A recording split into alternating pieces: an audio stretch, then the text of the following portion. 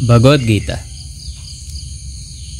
At first, I was not much interested in reading books, other than school or college books.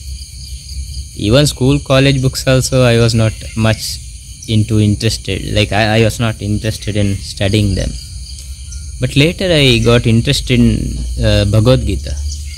I was very curious because I heard that many people gone through it, and I heard a lot of things about it. So I started reading this Bhagavad Gita. First chapter, it was very boring for me, to tell the truth. Then I thought, how can I read this? How can I finish this Bhagavad Gita? I started reading first chapter, then second chapter was interesting. From second chapter, it was very easy for me to read. Not that hard. First chapter was completely, I don't know what is there in Bhagavad Gita. After second chapter, I found that it's not a religious book only. It's not a Hindu book or any religion. It's not connected to any religion, as far as I understood. Bhagavad Gita is all about how to live life, It's like a user manual, I can say. Life user manual. Once you read it, if you are a new, start reading from second chapter.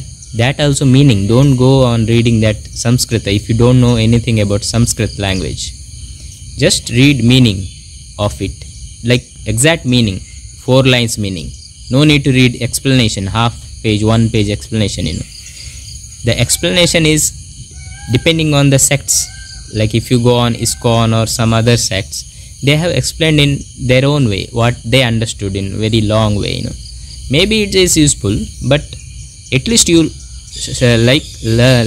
read exact meaning of the slokas, 2-line slokas.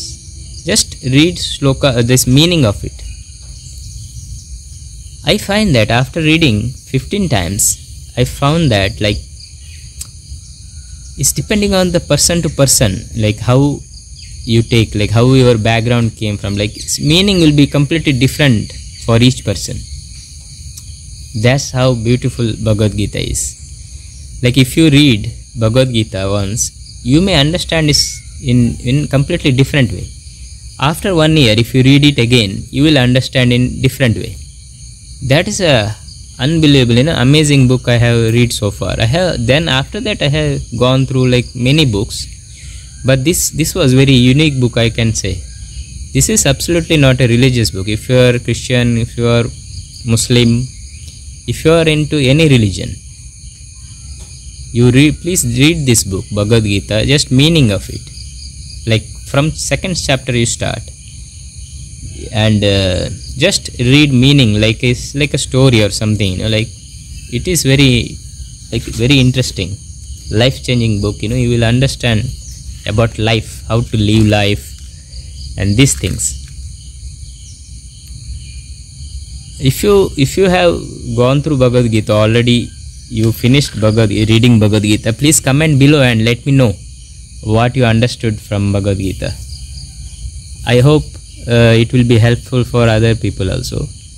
Thanks for watching. Subscribe this channel and get connected with me. Namaste.